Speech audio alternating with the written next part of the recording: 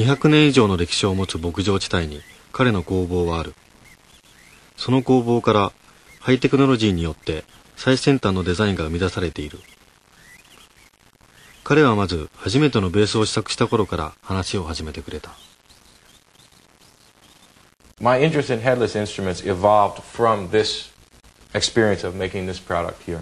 And what I found was that, and let me backtrack a second, I came from being a furniture designer, being a designer of chairs.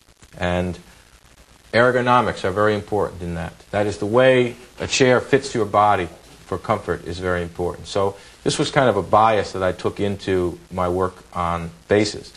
A lot of the features of the curves and so on of this instrument are very much involved in making it comfortable.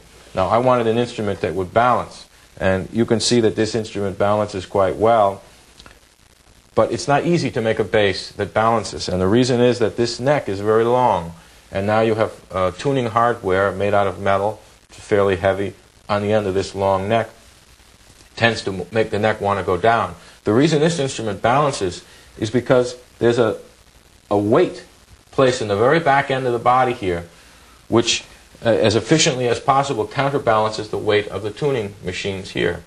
Well, maybe you can begin to imagine how my mind worked. I said to myself, why do I have a weight here and a weight here in order to counterbalance that weight that's there? And it suddenly flashed that there was no real reason why I couldn't take this tuning machines here and place them on the body.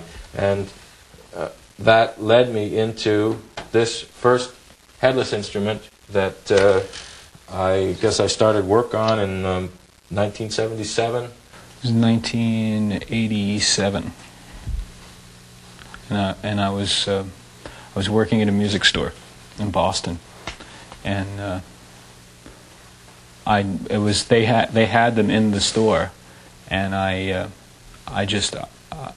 started as working part-time there, and somebody wanted to, it was in a case, and somebody wanted to try it, and I took it down for them to play, and they broke a string on it, and so I had to put a new string on it, and that, otherwise I would have never I would have never paid any attention to the tremolo mechanism that was on it. As far as I knew, until I took it out of the case and actually looked at it, it was just another tremolo, And when I had to change a string on it, I realized there was something else going on there than just, a standard Strat or Bigsby tremolo. And prior to that, actually, I had a Kahler. I had a Stratocaster with a Kahler on it. And I picked it up, and it was the L series, which is the small black one. And I remember thinking that it was absolutely not what I wanted in a guitar when I first picked it up, because it wasn't wood, it didn't have a headstock, it went against, And then I put a new string on it, and I started playing it, and I became obsessed with it to the point where I actually took out a bank loan and bought it because I couldn't afford to buy it. So I had to have it. And I think that's the last time that was the first time and the last time that ever happened to me with an instrument, that I just had to have it, And it took me a week and a half to figure out how.